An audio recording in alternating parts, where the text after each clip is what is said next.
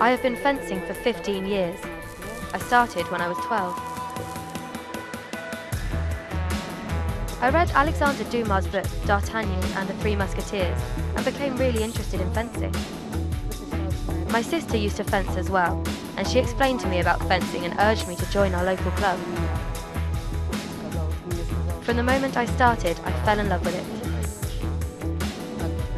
I am really happy that I am a fencer.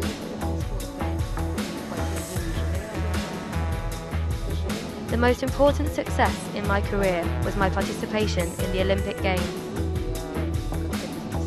I remember I promised everyone that one day I would compete in the Olympics.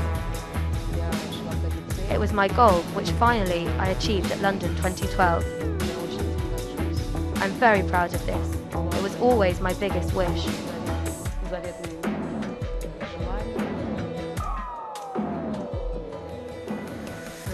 I'm honoured to be an ambassador for the first European Games. I'm really proud of this. It is a very big responsibility to represent Azerbaijan in these games.